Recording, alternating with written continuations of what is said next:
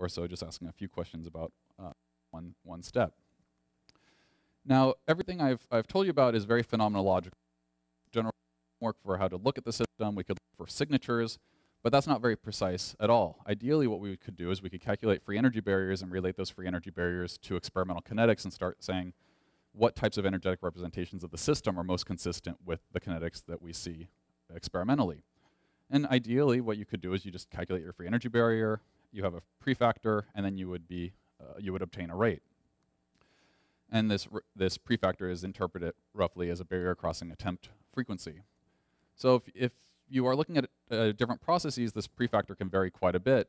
So if you're looking at chemical kinetics, it's on the order of inverse picoseconds. If you're looking at protein folding, it's inverse microseconds. So you have this 6 order or more range of what this parameter could be. So you need to be very careful. You can't just take a number and apply it, or you're not going to be able to connect those barriers to any sort of meaningful rate. So we've tried to address this, and by doing that, we, again, took some tools from what people use in protein folding very routinely, where you have a free energy, you have a diffusion coefficient as some function of a reaction coordinate, and then we simply numerically evaluate this double integral to get the mean first passage time between 2 points on this free energy surface. Now, when we do this, we are making some assumptions, or we need to do some additional work to justify this approach. This approach assumes that you can describe the kinetics of the system well as a particle undergoing diffusive motion along a 1D surface.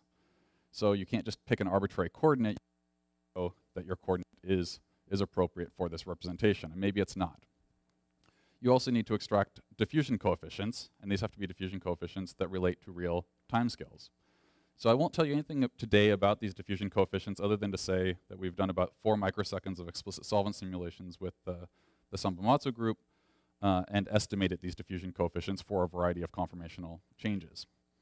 I will tell you a little bit about how we define an appropriate coordinate, though, and my apologies, other people may have already talked about this topic in other contexts, and I just missed it, so hopefully it's not repetitive. So what do we mean by an appropriate reaction coordinate? Well, you can imagine that you have a system, and you pick a reaction coordinate, and you get some probability distribution, and you want to ask, is this probability distribution reflective of the underlying free energy barrier? Well, we often take this probability, take the natural log, and we say that's our free energy. What happens if, say in this example case, this were the underlying distribution? So you have a 2D distribution, and we simply projected it onto this coordinate. This 1D description is consistent with this 2D probability. However, if you use the second coordinate, you would get a completely different probability distribution for this system. And this is just an artificial 2D example. So you can imagine in the ribosome where you have 500,000 degrees of freedom that if you just pick a random coordinate, you can get probabilities that aren't really that meaningful. So what we'd like to do is we'd like to identify the coordinates that actually give us the appropriate description of this free energy. It's most reflective of the underlying barrier. And again, this is a problem that has been looked at quite a bit in the protein folding and RNA folding communities. So there are a lot of criteria you can set up to define an appropriate coordinate. You can say that if you use a particular reaction coordinate, you should get the right number of transitions. That's the most basic criterion. If you want to describe the motion as diffusion on a 1D surface, well, the motion should exhibit diffusive behavior. If you would like to say anything about the free energy barrier, that means you should be able to isolate the transition state ensemble precisely with that coordinate. So what we mean by that is that at the transition state, you're at a saddle point on the free energy. Half the time that you reach that point, you're going to connect the endpoints. So there's a 50% chance that you're undergoing a transition whenever you're at that point. So do you get a coordinate that exhibits that property or not? And then when you calculate diffusion coefficients, barriers, and kinetics, they should all be self-consistent with one another. So what we've been doing is we take these models where we can now generate hundreds of transitions, and then we start checking these statistical properties and comparing them against each other to get evidence as to whether or not the coordinates we're looking at are appropriate for the given conformational change, at least within the context of this model. So by long trajectory, this would be an example. This is a simulation where we looked at just this first step where the tRNA moves in about 20 angstroms, so it's just this first step. And this is an arbitrarily shown coordinate, and this is half of the trajectory, so this is about 50 transitions back and forth. In the trajectory in the end, we had about 105 or 95, I can't remember exactly, the number of transitions that we had in this run. So we now have enough transitions that we can start looking at statistics with some certainty. So with that, we start comparing all of our metrics. So the first metric is this probability of being on a transition path, and this is the metric that says if you're at a transition state and you detect it accurately with that coordinate, half the time that you reach that value of the coordinate, you will connect the endpoints. And so you should reach a value of 0.5 if you have a coordinate that actually captures that saddle point in the free energy surface. So we can actually just numerically calculate this quantity for any arbitrary coordinate that we're interested in looking at. And these are 4 representative coordinates, all interatomic distances between the tRNAs. And you get values that can be close to 0.5, maybe around, sometimes up around 0.45 depending on the transition. And other times it's below 0.2, so you really can't just arbitrarily pick an interatomic distance and say it's good. You'd actually have, some of them will capture the transition state, some of them will not. So we go through this analysis, we can identify which ones are more reliable indicators of transition state is and can give us a more accurate description of what that underlying barrier is. We can also check the displacement squared as a function of lag time for all of our coordinates and see is it linear, or is it, which would be diffusive, or do we see characteristic subdiffusive behavior or super diffusive behavior as well. So we can go through all these coordinates, calculate hundreds or thousands of different coordinates for this data set, and start saying particular coordinates capture the transition state and also give us diffusive behavior. So this is evidence that these coordinates are appropriate for applying this 1D diffusion on a diffusion on a 1D surface description to this conformational change. And when you do that, you can then say with some precision of what the characteristics are of the transition state, at least within that model. So this would be a representative snapshot shown in 4 different representations of what this transition state looks like. So what we see is here is our tRNA molecule, and here's helix 89, which is just a very long elongated helix in the large subunit. And you immediately see there are very close steric interactions. This is that helix that I highlighted during the movie. I said it's making these close interactions. So sure enough, this is characteristic of the transition state, is that it makes these close steric interactions with this helix. We've then gone back and we've removed this helix from our calculations, and the free energy barrier is gone. It just completely eliminates it. So we can actually say this barrier arises almost essentially entirely due to the steric interactions between the tRNA and this one particular helix.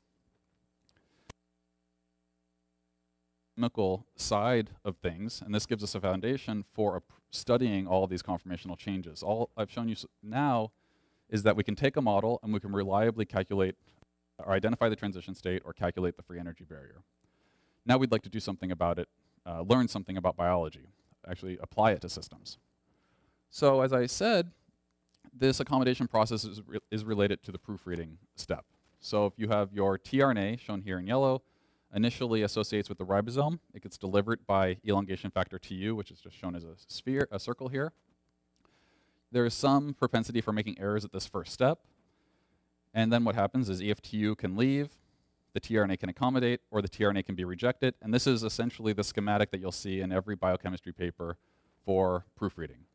You have initial selection, and then you have these 3 different steps. And then if it's successful, you will add the amino acid to the growing protein chain. And so what we wanted to ask was, in our initial simulations, we said EFTU was simply not present, meaning it dissociates very rapidly and then accommodation occurs. But what if that's not exactly the case? Maybe EFTU doesn't dissociate rapidly, maybe it lingers. It delivers the tRNA, releases the tRNA, but stays in the vicinity of the ribosome for some period of time. Does it have any effect? Because this description of these 3 parallel routes was not shown to be more or less asserted, because you have to start somewhere. You start with the simplest kinetic model you can apply, and then try to interpret your data, and this was the model they came up with about 20 or 30 years ago. So we wanted to challenge that, or at least say, is it important to even worry about this? Does it matter if these are parallel? Are they likely to affect one another? Now, one reason for asking this question was if you look at the experiments, depending on which group you look at, some people will tell you that EFT dissociates much faster than tRNA accommodation.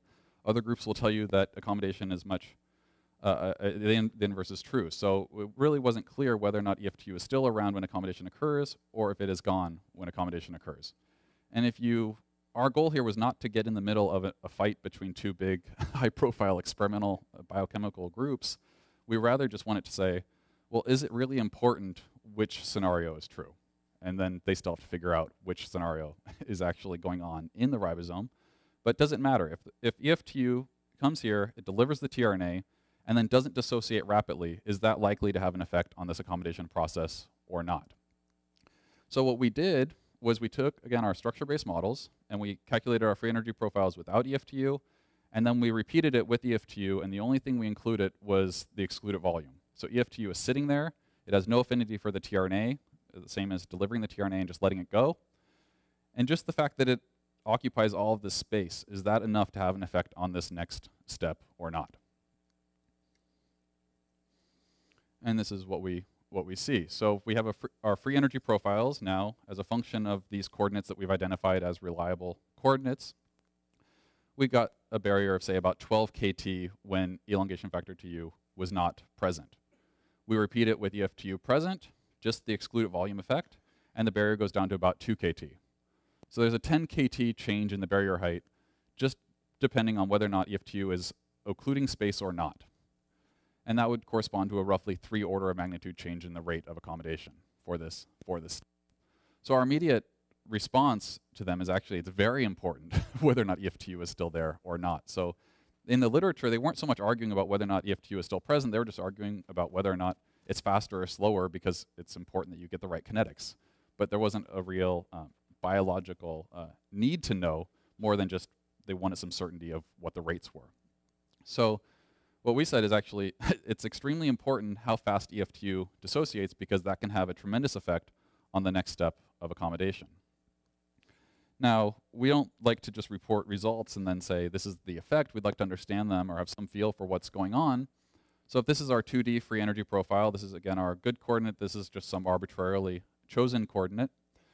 This would be the profile when EFTU is absent. So you have this very large, broad free energy minimum, corresponding to that initial ensemble where EFTU delivers the tRNA.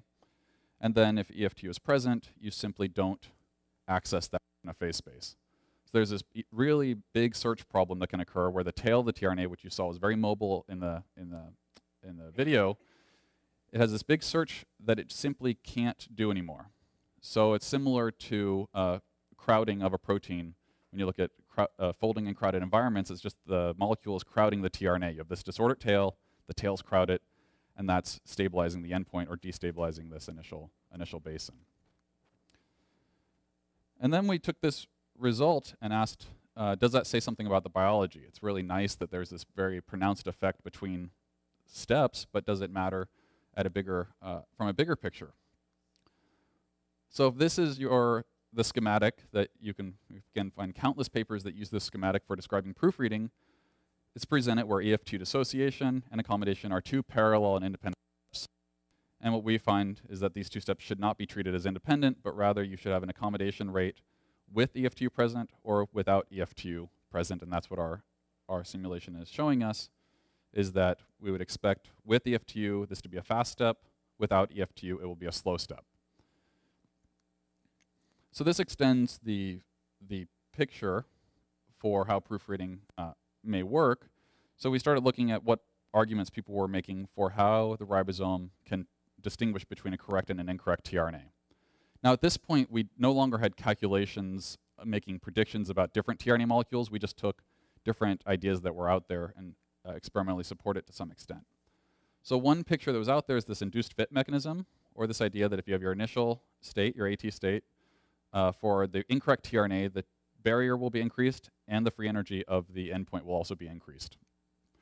Another picture that was out there was what we called the elbow accommodated destabilized sort of picture, where rather than increasing the free energy of the barrier, it only increases the free energy of the endpoint.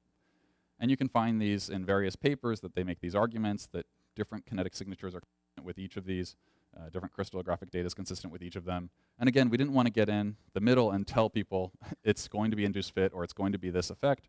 We rather wanted to say, if you look at both of these types of effects, does this role of EFTU have some sort of influence on the overall fidelity of the process?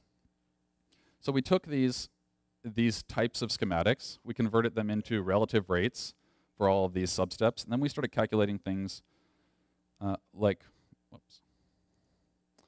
the proofreading factor, or what is the preference for allowing a correct tRNA to be accommodated relative to an incorrect tRNA. And so again, we just set up a standard steady-state kinetic model of this with this description. We put in all of the rates, relative rates into the model, and then we said, as a rate of EF2 dissociation, this is just a normalization factor, what is the selectivity for the correct tRNAs? So if EF2 dissociation is very slow, then what happens is you have this wall that prevents anything from being rejected. So everything will be accepted eventually. So you get a proofreading factor of 1, meaning there's no preference for correct versus incorrect tRNAs. As you get EF2 dissociating more rapidly, then there's that big barrier that gets introduced, so you can start to reject incorrect tRNAs, and your proofreading factor will go up. However, as that rate of TU dissociation increases further, everything gets rejected. You have this very large barrier for both correct tRNAs and incorrect tRNAs. So this dashed line means it's becoming very inefficient. That is, you're bringing in many tRNAs, everything is getting rejected, only the correct ones pass, but you end up rejecting correct tRNAs as well most of the time. So this is very not very cost effective because it takes energy to deliver a tRNA each time. So schematically, that's just shown here. We have if EF2 does not dissociate, you always make it to the endpoint. If EF2 dissociates too quickly, everything will be rejected and it will be inefficient. So ideally, there should be some sweet spot in the middle where there's a balance between the rate at which EF2 dissociates and the timescale of this conformational change. And the balance between the two is actually what's important to determining the proofreading factor, getting it to be something above 1, while also keeping the efficiency relatively high. So this is not a wasteful process. So this was a very nice overall picture, and we put it out there. We're still, it will take a while. It just came out recently, so it'll take a while to see how correct it is. But we've presented this to all of the big ribosome groups, including both of the factions in the fights over the rates of accommodation and EF2 kinetics, and nobody has pointed out anything saying that we've missed something obvious. So if you look at 30 years of biochemical data, this doesn't seem to violate anything that's out there, but it does have a very nice physical basis for how this effect could arise. So hopefully this will stimulate some more interest in the proofreading question, and now the biochemists can go and start to test to what extent does this balance of kinetics play a role in fidelity. And then related to that, there's this other piece of the system, is a very elongated region of the RNA. It's about 60 to 100 residues, depending on how you count, and it's right near where the tRNA enters. So it's shown right here. And we wanted to ask, does this also play a role in this overall picture of the rates of kinetics? So what we did is we set up models where we could tune the mobility of the L11 stalk. So we artificially make it less flexible or more flexible, and then we can recalculate our free energy profiles for accommodation. So this is a region of the ribosome that we're making stiff or loose, and asking, does that affect the free energy barrier of this process? And sure enough, we get this rather sizable effect of about maybe 6 kT destabilization of an ensemble, because again, you have this big arm that comes in, it occludes space, it prevents sampling of those configurations, that destabilizes this ensemble. I won't go into detail about this pre-AT state as well, but I can talk about it in private if people are interested in. We then went and asked, well, let's look at both pieces together. So we have this L11 stalk that we start changing the mobility. We have EF2 that we know can have this large effect on the accessible states. So if this is your EF2 free curve with a loose L11 stalk, you get some barrier height of a certain scale. With EF2 present, it destabilizes it partially, and then as you start immobilizing L11, this effect becomes more and more pronounced. So it's not just that EF2 is important, it's not just that L11 is important, but actually the balance of the two can overall tune this barrier to a specific height. And this is very sort of interesting, although I have no evidence of this. It's interesting because L11 and EF2 are right next to one another, so you could imagine that interactions between EF2 can actually affect the stalk, which would then amplify the effect on the tRNA as well. So there's really this coordinated effect, multiple pieces of this assembly. Everything I'm talking about here are essentially steric effects. We're not trying to account for all of the energetics. We're just trying to what extent does shape limit the possibilities. And we think that we're getting a lot of nice signatures illustrating the balance between these different moving components. So now that we have tools available and we've sort of exhaustively applied them to accommodation, that only covered one substep of this first step of the elongation cycle. So this covers about 20 angstroms of a 250 angstrom process. So we now have an approach that we can start chugging through the rest of this cycle and start analyzing and dissecting all the steric factors that contribute to each of these substeps and start mapping it out.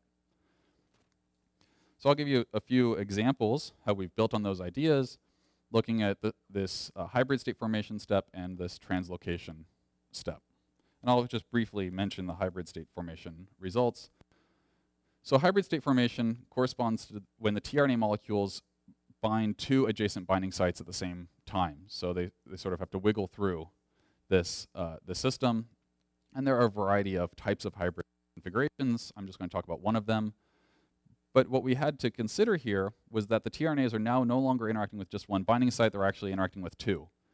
So what we did is we defined the two different configurations, both as minima in this model. So we define our initial configuration before the tRNAs move as a minimum, and afterwards, and now there's competition between these two sites.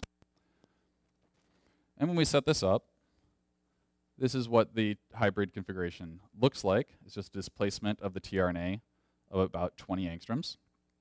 We can, again, calculate hundreds of these transitions. We can start identifying where the transition paths are. We can start analyzing coordinates and use all the same tools that we applied to accommodation to hybrid state formation. And we can find which coordinates are most appropriate for this rearrangement. And when you do that, you can then start pulling out what the transition state structures look like. In this case, here's a snapshot of this transition state, a representative snapshot of the transition state ensemble, where you have very close steric interactions between another helix, which is called the A-site finger. So the ribosome is just a collection of about 110 helices mashed together. So this is just another big helix that gets in the way, and instead of affecting accommodation, it affects hybrid state formation. It affects the next step. And if we remove this helix, again, the barrier is gone. So we can say that this barrier is a steric barrier arising from this particular helix. And then we took that and said, well, if sterics are so important, the shape of the tRNA molecule must also be important. So if you look at different tRNA species, they actually have different sizes. And in particular, there's a loop called the variable loop that can extend about 15 residues in length. So there's this big steric bulk that is attached to some tRNA molecules. So what we wanted to say was, if we look at this transition from AA to AP, this hybrid rearrangement, does this loop cause additional problems? And to what extent does it have an effect on the balance between these conformations and the barrier between them? So we repeated this for tRNA Phi and for tRNA Lu. We analyze the coordinates, identify good coordinates, and then we do see this big shift in the free energy profile where we've constructed these models to be identical except for this loop. And so there's a nice shift where this loop destabilizes the endpoint by a few kT. A few kT is enough to detect experimentally. There'd be an order of magnitude shift in the populations. So we anticipate that the experimentalists will be able to look at this and actually start to detect these types of effects as well. That's all I'll say about hybrid state formation, and I'll spend the last bit talking about translocation. So hybrid state formation is the beginning of this transition of the tRNAs from one site to the next, and then we want to finish that rearrangement. How do the tRNAs move between binding sites on the small subunit along with the messenger RNA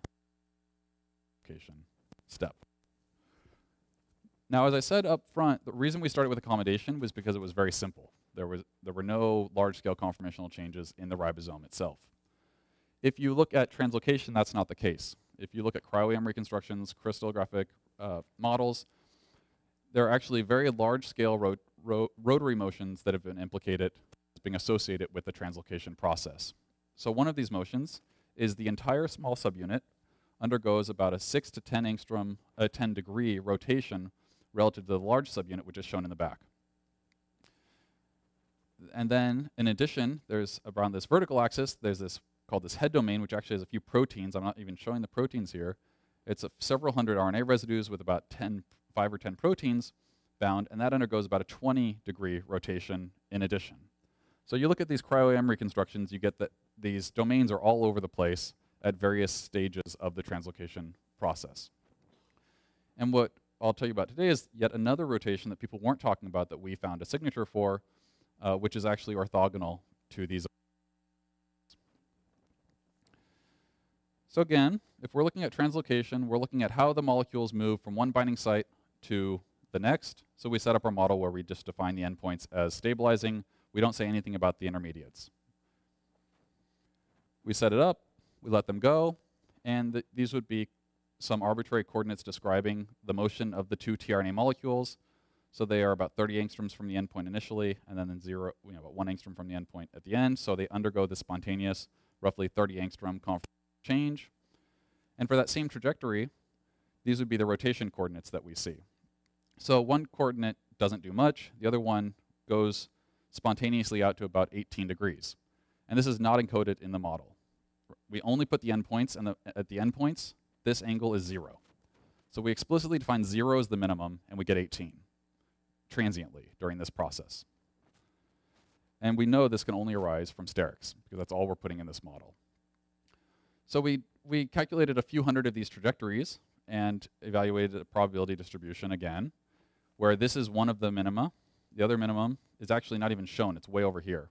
And we just get this whole series of intermediate populations that appear where we only stabilize the endpoints. This is the angle of the head, and this is just a coordinate describing the position of the tRNA molecules. Now, if you look at this peak, which is a very pronounced peak, and it's the most dramatic rotation, we then took several recent cryo-EM reconstructions and calculated, based on those reconstructions, where would they fall in this description. Where is the tRNA molecule, and where is the head? And all three structures fall right within that peak. And we didn't use anything about those structures for the model. Again, it was only the endpoints that were used. So this is actually a very nice evidence that we're on the right track, that this sterics description is actually giving us something sensible. And at first, if you can tell, these are rather high-profile papers, PNAS, Science, and Nature, so they were very excited about these intermediates. And what we say is, well, the shape only allows that to happen. They really couldn't get anything else.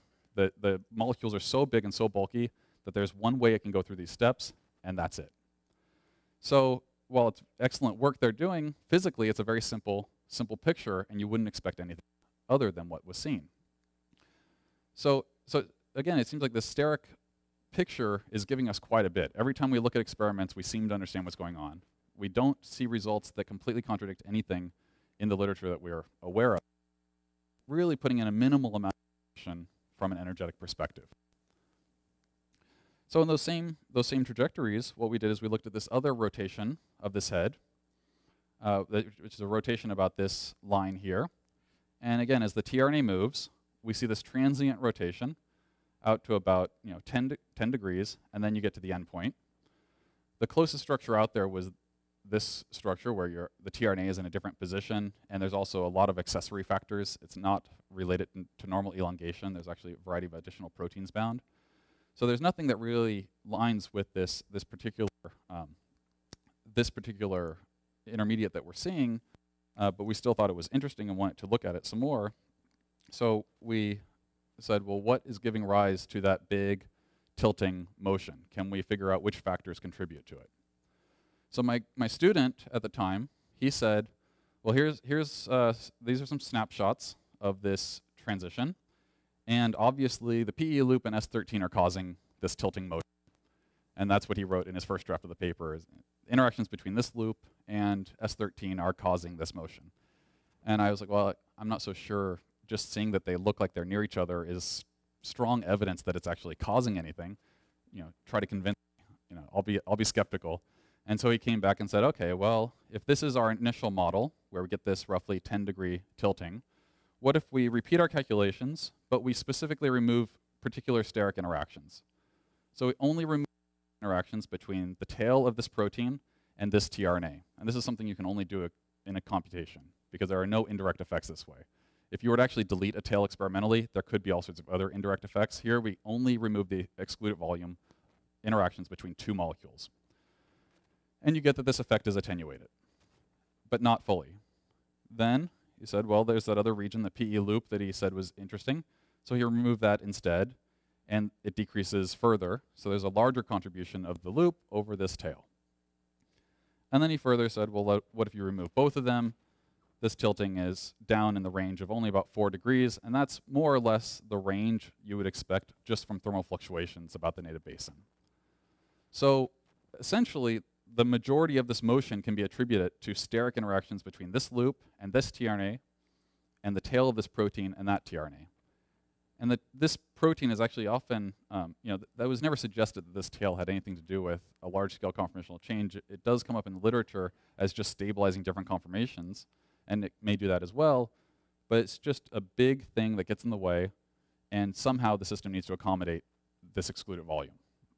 And we say that it's this tilting motion that does so. So this is a representative trajectory. I like to show the movies after I show the results, so you don't think we're drawing any conclusions from the movies. Look at them because they're fun and they're illustrative, but we would never write a paper and say we saw it in the movie, therefore it happens. Everything we do is based on the statistical analysis of the dynamics, and then we make movies to illustrate the points. So again, this is, of course, I'm not showing every atom, but this has 150,000 heavy atoms explicitly represented, and here's that big domain, and we'll zoom in and show it in some more detail for what that motion looks like. It doesn't look so dramatic when you look at the full ribosome because this length scale is about 250 angstroms. So these are actually big, 10 to 20 angstrom motions that you're seeing. So we start our simulations. This is elongation factor TU, which for the most part just sits there. However, you do get this compaction of domain 4 and the 2 tRNA molecules, and this is according to a lot of metrics within 1 angstrom of known structures. Then you have this PE loop, which we showed is important for this tilting motion. It interacts with the tRNA, and it has to go around the tRNA in order for this head to reset back to its original configuration. So this isn't a real elaborate story, right? All I've been telling you is that molecules take space, and therefore there are certain things that can happen, right? It's probably the simplest picture you could come up with for something like this system. However, even with just that consideration, we're starting to get all of these pieces that seem to explain or correspond to various states that are known experimentally. So we think this is a very a promising avenue to dissecting at least how the steric effects contribute dynamics in this big assembly. So this is I'll say one last thing about translocation and then I'll wrap up. And that was on February 3rd last year, our paper came out. And then February 28th, a single molecule study came out from the Blanchard group. This is not a group that we were communicating with. The only thing we knew was they were looking at translocation. We hadn't spoken to them in years. And 3 weeks after our paper comes out saying, head tilting is important to translocation, they have a paper that comes out 25 days later that says, exaggerated head motion is critical for translocation. And so how did they make that claim? Well, they put some single molecule probes, some fret dyes in there, and they saw there was this very large drop in fret prior to an increase during this reaction, during this process. So there was some sort of extension of this distance right before translocation completes. And so we took our data, we didn't do any new simulations, we just analyzed the trajectories that we already had, and we said, well, if this is the distance that they're looking at with their fret dyes, let's look at the distance and let's synchronize our times using the same protocols that they did, so we have sort of a one-to-one comparison of what they see and what our calculations are showing. And what we see is they see a big drop before an increase, we see an increase before a big drop, which is expected because we're looking at distances, they're looking at fret. And then we said, well, what is the head rotation doing? And it does the same thing. It goes up before it comes back down, and those two peaks are actually well aligned in time. So it would suggest that their first experiment, this L5S13 measurement, is going to be very sensitive to head rotation, this one rotary motion of this large domain. Then they had another experiment in the same paper where they looked at the distance between the tRNA and this protein S13. And what they reported was there's this little blip where it drops before it comes back up partially. So we took our trajectories, calculated the corresponding distances, and said, are we seeing something that looks similar? So they see this drop down before a partial increase. We see an increase before a partial drop that looks almost like the inverse of what they're showing. We then looked at our head tilting coordinate, and again synchronized them all the same way.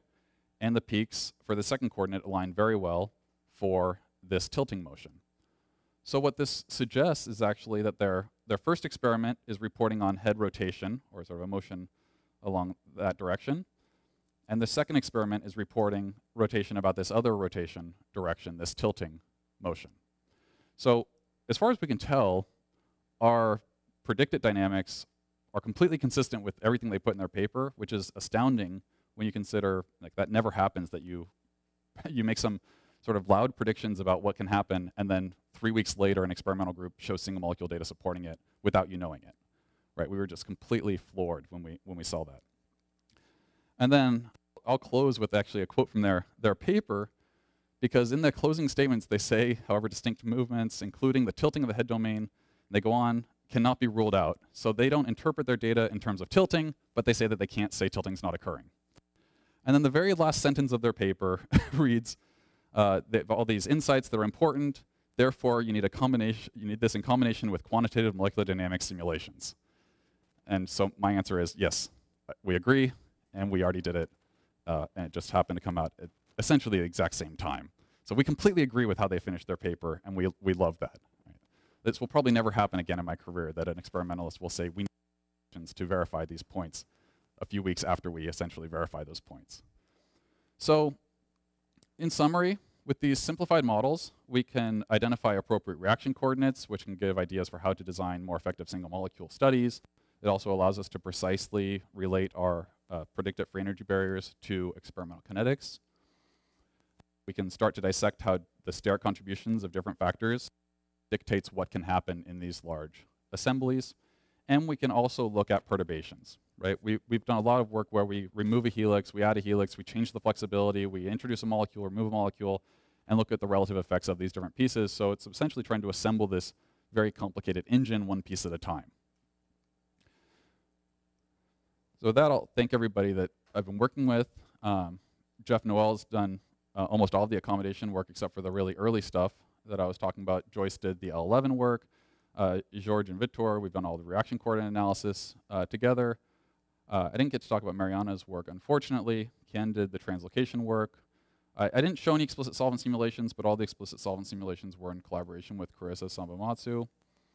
And we'll have a workshop today on structure-based models. And so here's sort of our team that's been developing that software. And as you know, you can use that software for free. And I'll thank the NSF for funding, and obviously all of the computing resources as well, because these are not cheap calculations. And with that, I'll thank you for your time.